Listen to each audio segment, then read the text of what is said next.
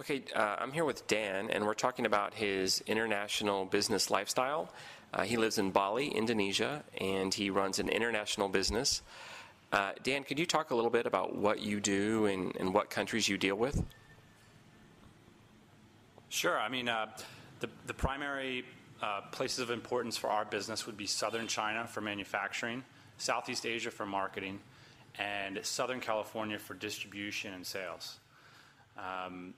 I think we're sort of in a new age of business, and what I've been calling it is this term called micro-multinational. We've all heard the term multinational. That's like a big corporation, like an oil company or a car company. But it's only recently that small companies like mine could have offices all around the world, employees all around the world at a relatively small level. And that's what we're trying to do. Whenever we hire a new employee, we always ask ourselves the question, what would be the best place in the world to hire these people? And if that has to do with manufacturing, for us, that's Southern China. If it has to do with marketing, we found that Southeast Asia is great for hiring people that are great at marketing. And so it's sort of a new age of business for small business entrepreneurs like myself. And it's really exciting for me because I love to travel. And so I get to see some amazing places. So could you talk about like how large is your operation? Like when you talk about like a micro business, how many people are we talking about in each country? Well, it's an interesting way that, you know, what is a small business versus what is a medium business? I guess the way I make the distinction is a small business is under 500 employees. And then a medium-sized enterprise would be, you know, $50 million annually and above.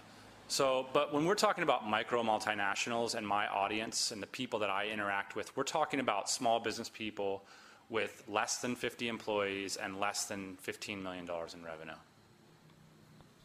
Wow, that sounds really interesting. So how do you find these people? Like how do you create these relationships? I mean, if somebody wanted to start out and do what you do, I think the first thing that they would think of is, well, how do you meet people from all these different countries and put them together to make a business?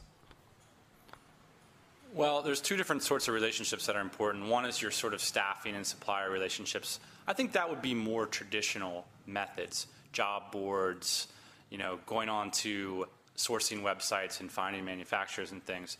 But then there's a whole other thing, which is how do you meet like minds? How do you meet your peers, other entrepreneurs? And I think the big opportunity there is self-publishing online, either through blogs or podcasts or Facebook or Twitter, really reaching out to like minds and trying to help them. And that's one of the things that I really love about the internet is that it rewards altruism, right? So if I reach out and help my fellow man, you get rewarded on the internet for that. And so if you know about something, go around and see if you can help people with your skill set, with your talent, with your knowledge. And that's, I think, how you start to build a network, because you value that knowledge, and the people that you're helping will value that knowledge, and that's a great way to start a relationship. You do this in Southeast Asia. Do you think that your model of doing business can be replicated anywhere in the world? Like, could somebody do this in Latin America or in Africa or, you know, in other parts of the world besides here? Absolutely. I mean, I think, you know, I'm just a small player, and when you look at all around the world, this is exploding everywhere. People utilizing the internet to connect with people that can help them directly. You know, if you want to know about something, you can go to the internet, you can search, and you can find the information immediately. To me, it's an absolute revolution. And for relationships, it's even greater because you can find the people that can help you directly. So if you need somebody, a customer, a business partner, you know, even if you need a new girlfriend, you can go to the internet and you can search for what you're looking for and start to connect with people.